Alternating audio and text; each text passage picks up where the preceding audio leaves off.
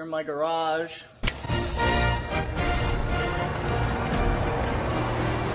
Back again? Jesus.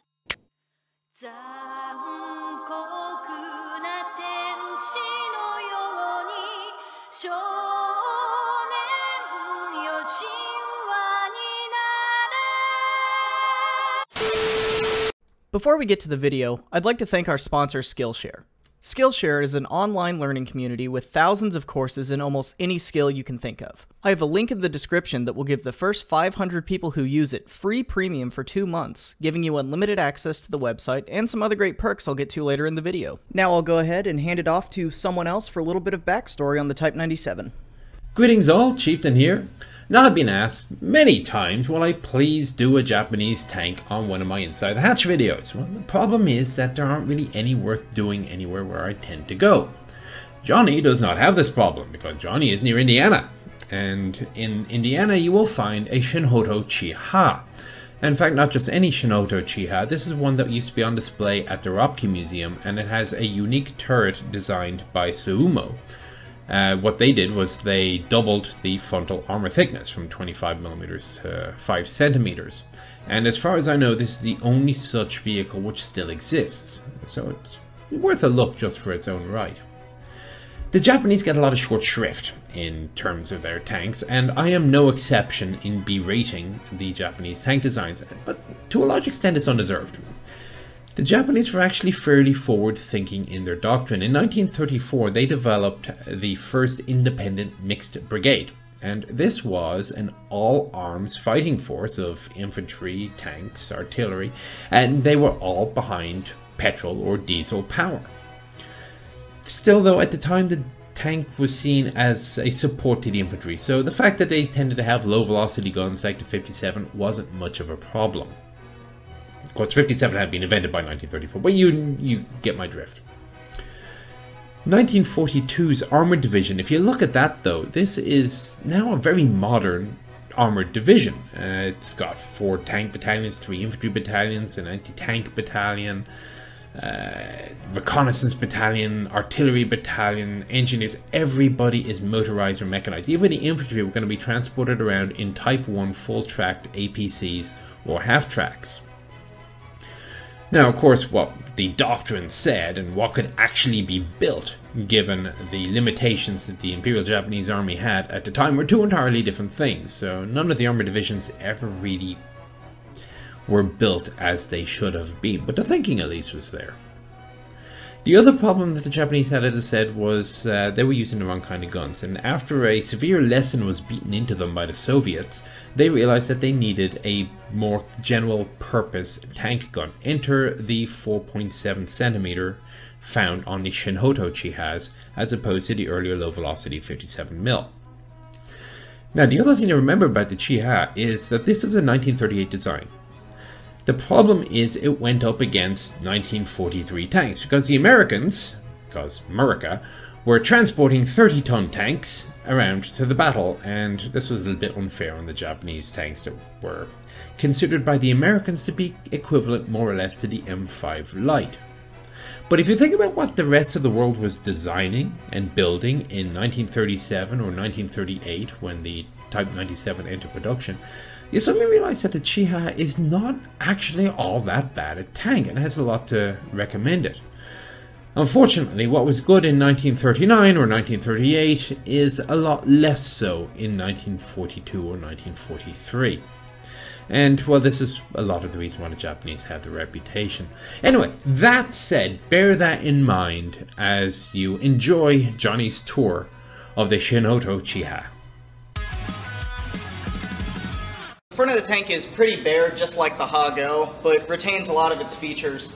These 2 hatches that we weren't able to get to move are access points for the transmission, just like on the Ha-Go. The front slope of the tank is 25mm, so not too thick. It gets thickest up on the front of the turret. The only other things on the bow are, here's the driver's position over here, and then the port for the machine gun for the bow gunner. This is also the mounting point for a single headlight in the front. The armor is riveted onto a frame, as you can see by all the rivets, which by the time the Chi Has had been upgraded like this was very outdated. but you'll see a few points on the tank where they actually use welds to try to minimize the number of rivets used for less projectiles inside the tank if it does get hit. Hey, get some footage of this down here. So now we're at the side of the tank. If you look at the running gear, it's very similar to a lot of the other Japanese tanks. It's a bell crank suspension again, but with the Chi Ha being longer, they had to elongate the suspension to fit the wider hull. So what you see is they've added an additional road wheel at the front and back that is on its own crank and its own spring. Now, from the previous video on the Ha-Go, I mentioned how with just the two bogies pitching on each other, it'd probably make for a pretty rough ride. But if you look at footage of a Chi Ha driving along, you'll notice the ride is a whole lot smoother, and enough to where I would say that these additional wheels on the front and back may have sort of solved the problem. Because with the additional wheels, you see as it goes over obstacles, instead of the two bogies just pushing on each other, they now have a third force to push on, and it sort of evens things out and makes it for a whole lot smoother ride. The tracks are nothing special, there's just 96 links per side kept in place by a pin. Back rear, you see one of the mufflers, and then right here on either side is where you would keep all your tools. This would probably also be a good point to talk about the paint. To my knowledge, this is not an accurate painting of a Japanese tank. This tank was captured in 1943, and what I assume is after it was captured and evaluated, they painted it and then just put it into storage, and to my knowledge it hasn't been painted since then. This one used to be at the Rock Key Museum, and when it was brought here, they just kept it in the state that it was in. She's sweating through my shirt. I'm now here at the back of the tank. You can see it's dominated by the two mufflers at either end back here, and then this large storage box that also has some mounting for some more equipment. You can also here see wiring for what were probably convoy or marker lights here in the back. Also, since the idler is at the back of the tank, the back is where the track is tensioned from.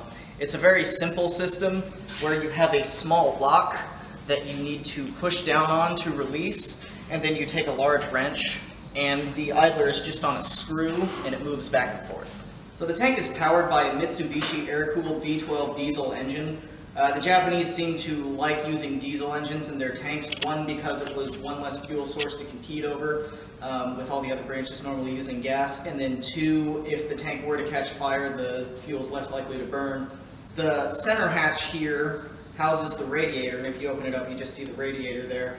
And then the side hatches here pull, sort of, the bottom part pulls down and out, and then the top pulls up, and that's how you would get access to the engine along with this hatch here. The back is also dominated by the large back of the turret, which has the machine gun port for the loader, and then a large hatch in the back that we'll talk about more on the inside. Try to think of all the camera work in the inside the hatch videos and try to do the opposite of that. So now I'm standing in the commander's position, which is dominated by his cupola. He has 6 vision prisms, which are just little slits that he can see out of with housing and glass over them. Although, as you can see, if this one moves, these screws can unscrew and come up, and then this can come down to where he's just looking out of the split, and the glass is just for protection. There's also a 7th vision block to look out of, and it has the same forward slit, but it also, this housing here is to put a periscope into, so you can look through this periscope up and out and not have your head out or not be looking directly through a vision block. The only problem with this that I can see is there's no hole in the hatch for the periscope to come out through. So, and this cupola doesn't rotate. So there's not one on the other side of the hatch either. So basically you'd have to at least have that hatch door open to use the periscope, which I think kind of negates the additional safety of having a periscope. Also, to command the tank, he has a traverse wheel, which is duplicate to the one on the gunner side, that he will use to roughly lay the gunner onto target. The rest of his position is just dominated by ammunition racks. There's a ready rack here of 3. There's an additional rack here on the floor. There's a rack and a box of ammunition back here, although that's predominantly for the loader. We'll get to that in a moment. And then there's also these right here, they've collapsed, but each of these would hold a clip for the machine gun that's behind the loader's position, for the 7.7 millimeter machine gun. Also, I don't know for a fact, but I believe this would house a box for communications.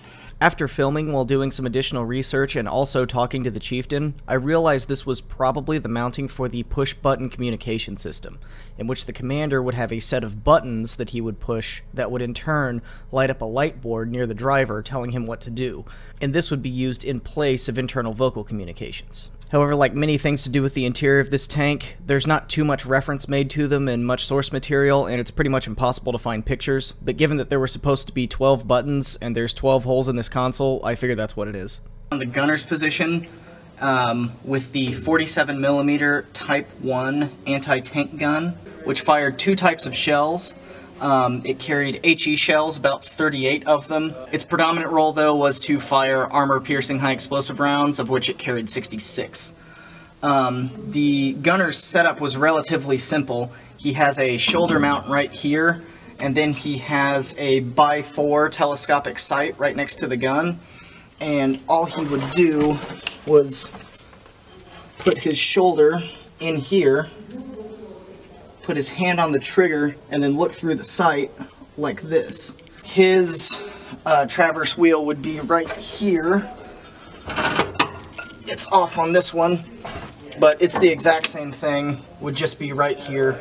So you could turn the turret and then move the gun up and down. There's no coaxial machine gun in this tank. There's not enough room. The additional machine gun in the turret is actually in the back. We'll get to that in a second. For the gun itself, it is a better, more capable tank-killing weapon than what was in the initial production of the Type 97 and also in the Type 95. It still could not really compete with the Sherman, though. It could not penetrate the front of a Sherman at medium ranges. So this tank would actually have to close the gap if it wanted to fight or take on a Sherman. It was capable of killing it through the side, though, but it just kind of goes to show how far ahead the Americans were in their tank design, that it was actually kind of the opposite of how Europe was. With the Sherman and the Panther, this thing was the, I guess, for lack of a better term, the Sherman of the Pacific. Had to close the gap to fight the bigger, heavier tanks. This would be a good time to mention, too, that there is no turret basket in this tank. All 3 guys who are in this are walking along the floor, trying to not trip over the drive shaft as they're traversing this tank and fighting. That's more common on tanks of this size, but once we get into the loader's position, we'll talk more about how that would be particularly difficult in the case of this tank. So I'm now standing in the loader's position. Yes, this is the loader's position. I moved maybe 6 inches back from the gunner's position. This is the worst thing ever.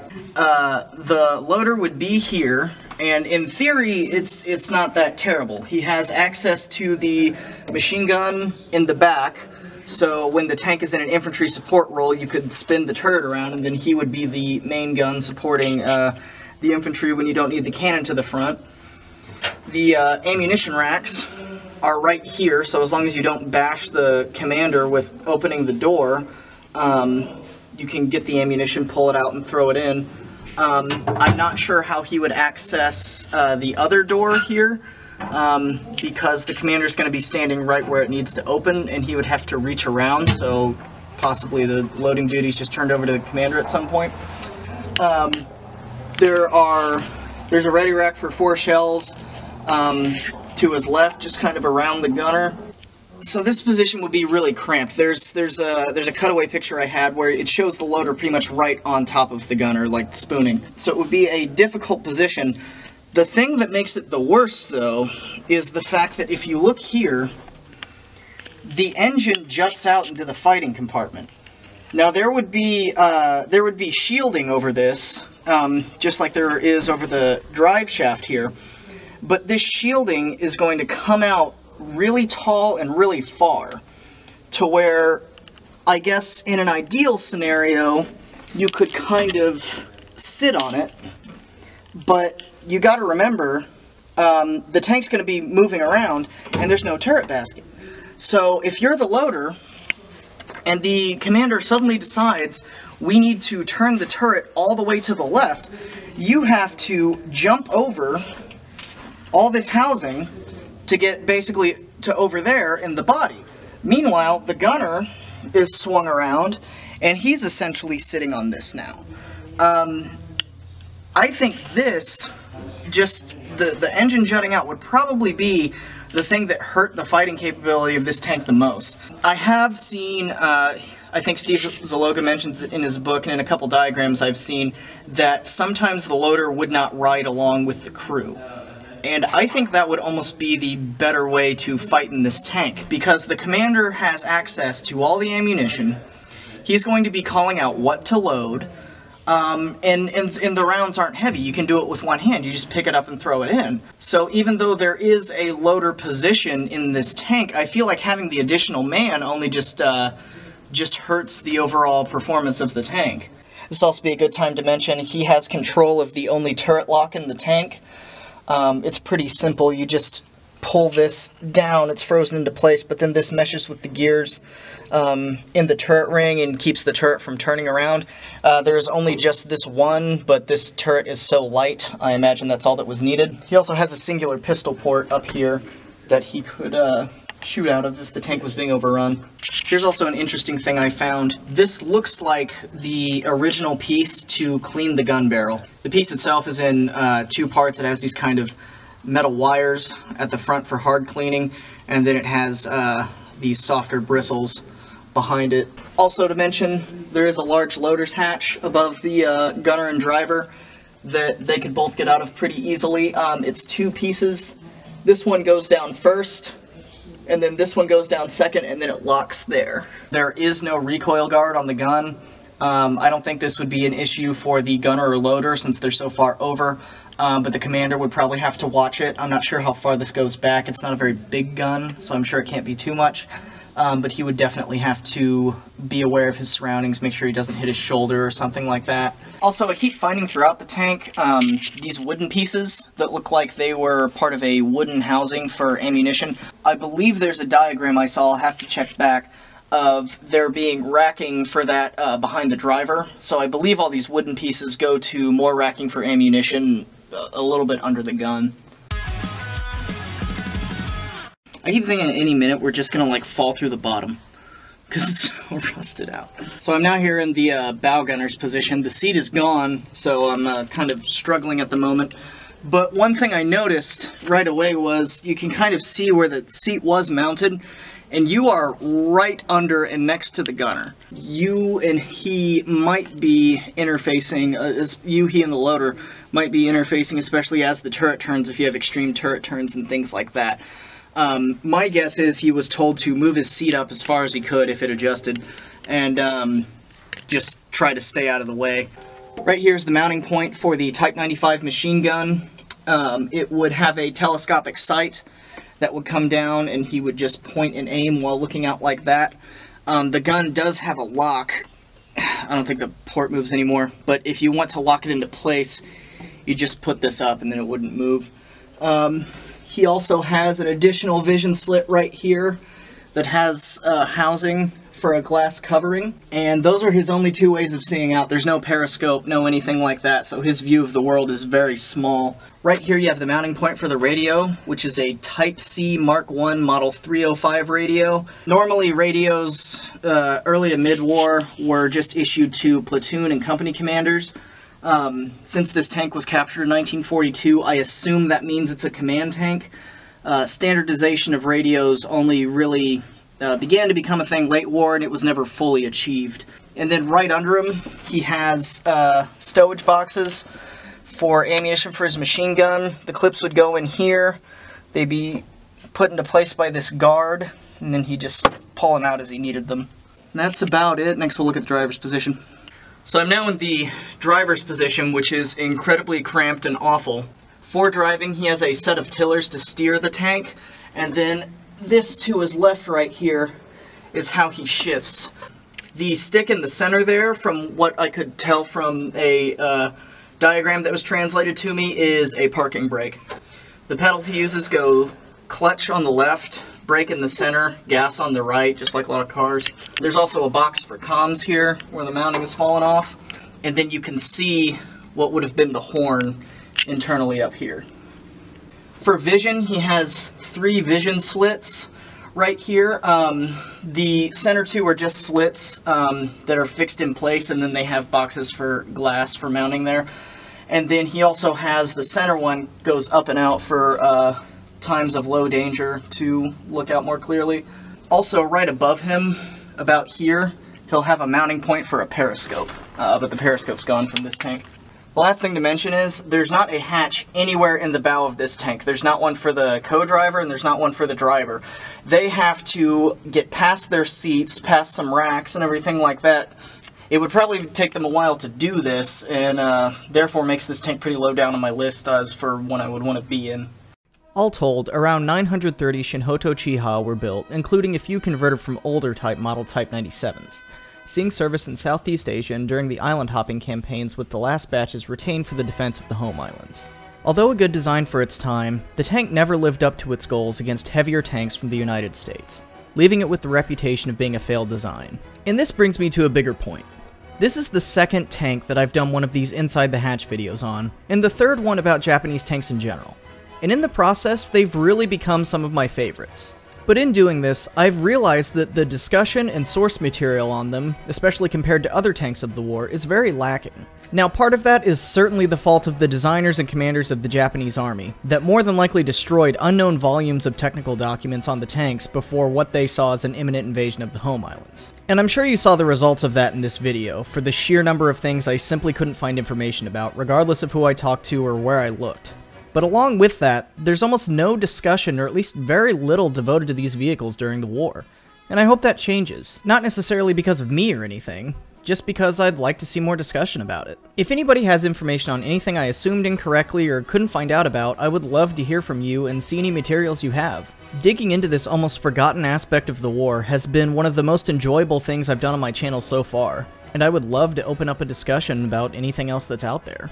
Again, thank you to Skillshare for sponsoring this video. What is unique about Skillshare is that it doesn't offer just academic knowledge, but focuses on things you can use and incorporate into your daily life, new skills. I myself have been taking the Conversational German course by Scott McElroy.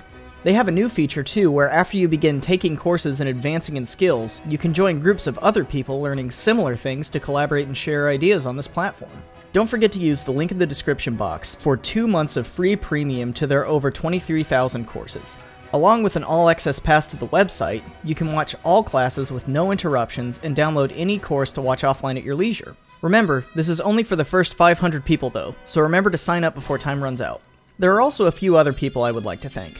Firstly, the owner and staff of the Indiana Military Museum, who put up with me coming to film the weekend of their event, and to our guide especially for tolerating the heat while we were filming. Also, thank you to the Chieftain for featuring on my video just out of the kindness of his heart. His Inside the Hatch videos were a huge inspiration to me, clearly on this video, but also in the creation of my channel as a whole in the year leading up to it. Be sure to go check out and subscribe to his channel if you haven't already, and I'll have that link below. Also, thank you to a couple specific patrons of mine who helped me out tremendously on this video. QAZ for help with a lot of the footage and interior pictures that I showed. What is Moo for finding some sources on the interior. He also has a channel if you want to check it out. And also Shobu for a lot of translation help with various diagrams that I could only find in Japanese and were invaluable for figuring out what so many interior components were. And lastly, I'd like to thank my patrons in general, some of whose names you'll see here on screen. Going back to the museum and filming this video was one of my milestone goals that I could not have reached without them, and by extension set me on this path of exploration into Japanese tanks that I am so very grateful for. Hope everyone liked the video, and I'll see you on the next one. Here in my garage, got this new Type 97. Fun to drive around Southeast Asia. You know what I like more than this Type 97? Knowledge on how it works. Going out targets. He has